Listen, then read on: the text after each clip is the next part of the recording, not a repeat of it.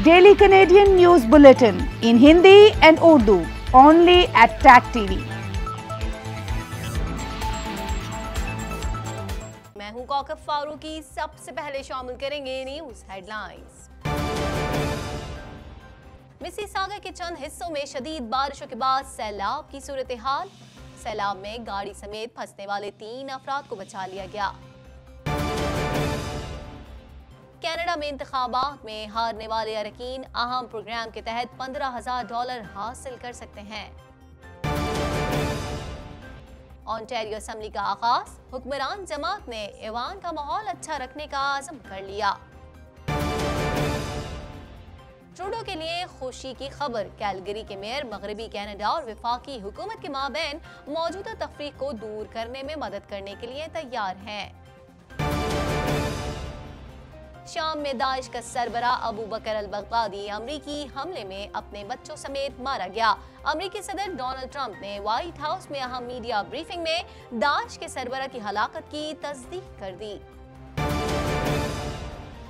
अमरीकी रियासत कैलिफोर्निया के जंगलात में खतरनाक आतिशज़दगी, 1,80,000 अफराद को घर खाली करने की हिदायत कर दी गई। अफगानिस्तान में अमरीकी फौज का हमला, 80 जंगजू मारे गए। हेडलाइंस आपने जानी, खबरों की तफसील शामिल करेंगे इस ब्रेक के बाद।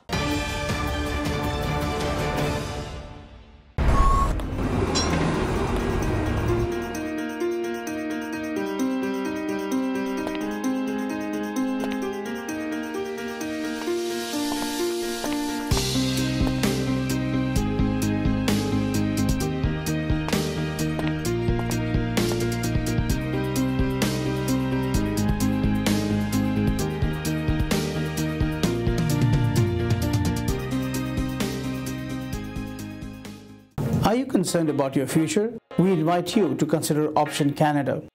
I'm a former Canadian immigration officer and a senior case analyst, and I've served the Canadian government for 16 years. I provide accurate assessment on every case, and I'll be happy to assist you in making Canada your home. For the past 26 years, we have assisted professionals, business people, senior managers, and the self-employed worldwide to relocate to Canada. We can help you and loved ones back home live the Canadian dream. Do it once, do it right. स्वामी काशी गुरुजी का कहना है कि वो आपकी तमाम समस्याओं का हल जानते हैं। स्वामी काशी गुरुजी is a specialist in bringing back your loved ones. He is specialized to sort out generation curses and any problem within 48 hours. आपके डिप्रेशन, फैमिली, कोर्ट प्रॉब्लम्स और बेशुमार मसाइल के हल का दावा करते हैं। स्वामी काशी गुरुजी से राब्ता कीजिए 647-765-6311 647-765-6311। Address 565 Markham road, Scarborough. कुछ बात करेंगे मिसिसागा के चंद हिस्सों में शदीद बारिशों के बाद सैलाब की सूरत हाल पैदा हो गई, जबकि इस दौरान सैलाब में गाड़ी समेत फंसने वाले 3 अफराद को बचा लिया गया। मज़ीद जानते हैं इस रिपोर्ट में।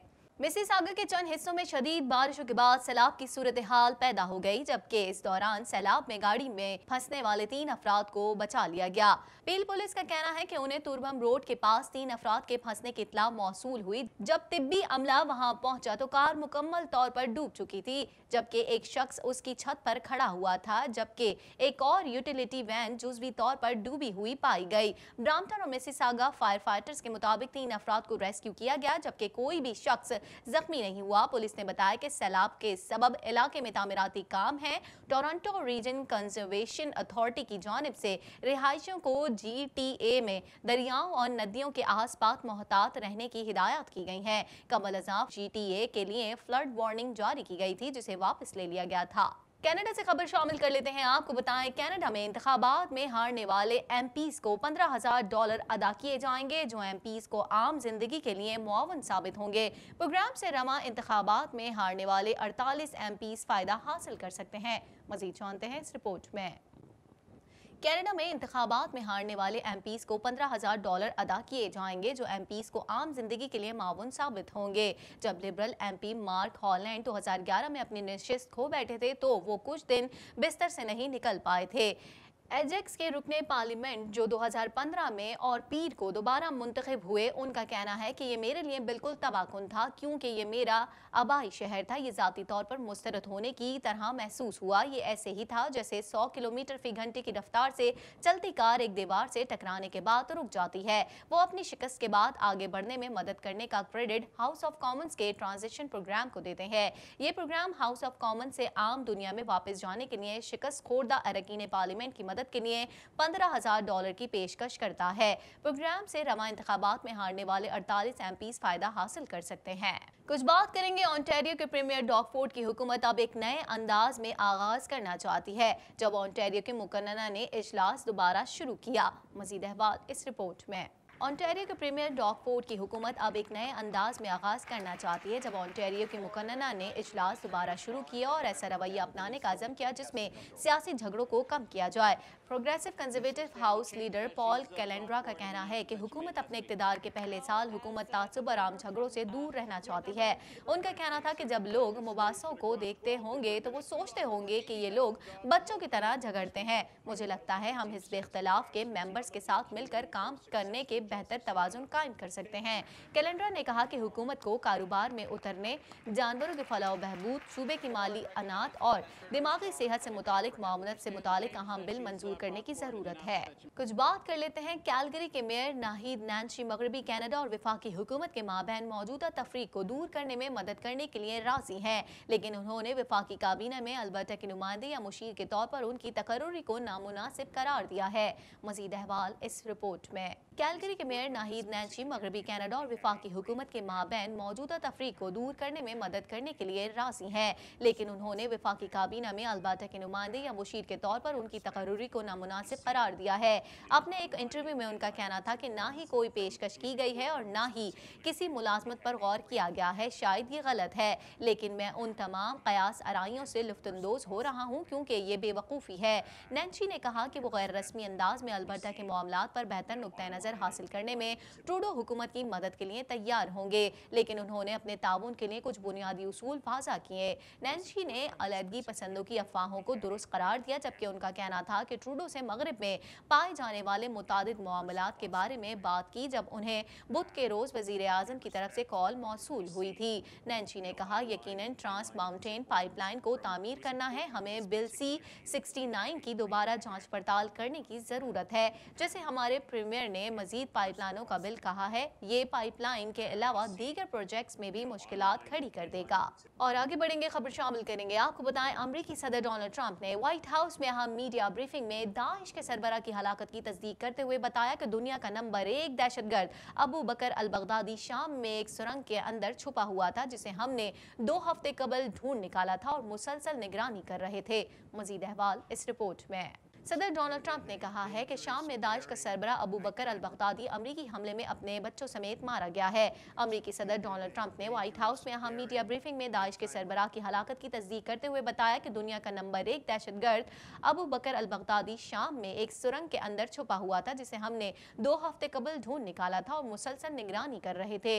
अमरीकी सदर ने मजीद बताया कि अबू बकर अल बगदादी की मौजूदगी की 100% तस्दीक के बाद अमरीकी सिक्योरिटी फोर्सेस ने ऑपरेशन का आगाज किया, जिसके दौरान अबू बकर अल बगदादी ने खुद को धमाके से उड़ा लिया, जिसमें उसके 3 बच्चे भी हलाक हो गए। अमरीकी सदर ने ऑपरेशन की कामयाबी पर अमरीकी खुफिया एजेंसी, तुर्की, शाम और रूस का शुक्रिया अदा करते हुए कहा कि उन दोस्त ममालिक की मदद के बगैर हम और खतरों से भरा मिशन कामयाबी से हमकिनार नहीं हो सकता था। दाइश के बाकी ईमानदार दहशतगर्दों का पीछा करते रहेंगे और उनका अंजाम भी बगदादी की तरह होगा। वाज़ेह है कि अमरीकी फौज ने गुज़िश्ता शब शाम में अदलिब के एक गाँव में छापा मार कार्रवाई के दौरान अबू बकर अल बगदादी की हलाकत का दावा किया था। इससे कबल भी कई बार अबू बकर अल बगदादी की हलाकत के दावे किए गए थे, ताहम पहली बार अमरीकी सदर ने मीडिया के सामने हलाकत की तस्दीक की है।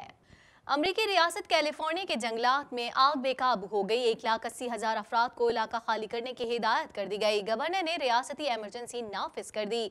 मजीद जानते हैं इस रिपोर्ट में। अमरीकी रियासत कैलिफोर्निया के जंगलात में आग बेकाबू हो गई। 1,80,000 अफराद को इलाका खाली करने की हिदायत कर दी गई। गवर्नर ने रियासती एमरजेंसी नाफिज कर दी। अमरीकी रियासत कैलिफोर्निया के जंगलात में खतरनाक आतिशबाजी, तेज हवाओं की वजह से फैलती आग ने सैकड़ों घरों को लपेट में ले लिया।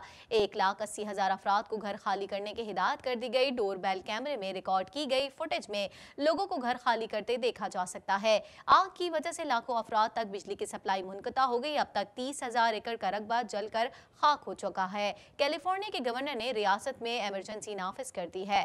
अफगानिस्तान के 2 सूबों में अमरीकी फौज और अफगान फौज के हमले में 80 जंगजू मारे गए। मज़ीद अहवाल इस रिपोर्ट में। अफगानिस्तान के 2 सूबों में अमेरिका और अफगान सिक्योरिटी फोर्सेस की मुश्तरका फौजी कार्रवाई में 80 तालिबान जंगजू मारे गए। बैनुल-अक़वामी खबररसां इदारे के मुताबिक अफगानिस्तान के सूबे कंधार और फरियाब में अमरीकी फिजाइया ने अफगान इंटेलिजेंस इदारे की मामलत से तालिबान जंगजुओं के ठिकानों पर बमबारी की, जिसके नतीजे में 80 जंगजू मारे गए। इस दौरान अफगान फौज ने जख्मी और फरार होने वाले तालिबान जंगजुओं को काबू किया। अफगान वजारत दिफा की जानिब से जारी बयान में कहा गया है कि फिजाई ऑपरेशन में कंधार के इस्लाम मारूफ और शाह वली में 33 तालिबान जंगजू हलाक और 8 जख्मी हुए, जबकि 47 जंगजू फरियाब में मारे गए। अफगान फौज ने जख्मी जंगजुओं और भारी असलहे को अपनी तहवील में ले लिया है। दूसरी जानिब मकामी तालिबान के तर्जुमान कारी यूसुफ ने मीडिया को बताया कि कंधार में जंगजुओं ने एक कामयाब कार्रवाई में अमरीकी फौज की एक गाड़ी को धमाका खेज मवाद से उड़ाया है, जिसके नतीजे में गाड़ी में सवार तमाम अमरीकी एहलकार मारे गए। ताहम इस दावे की अफगान हुकूमत या अमरीकी हुक्काम से तस्दीक न हो सकी। वाज़ेह है कि अमरीका और तालिबान के दरमियान अमन मुज़ाकरात को आखिरी मरहले में सदर ट्रंप की जानिब से अचानक बंद करने के बाद से अफगानिस्तान में सूरत हाल मजीद कशीदा हो गई है और तालिबान जंगजुओं और सिक्योरिटी फोर्सेस के दरमियान झड़पों के सिलसिले में तेजी आ गई है। इसी के साथ ही टैग टीवी के पाकिस्तान स्टूडियो से फिल वक्त इतना ही। मजीद खबरों और अपडेट्स के लिए देखते रहिए टैग टीवी।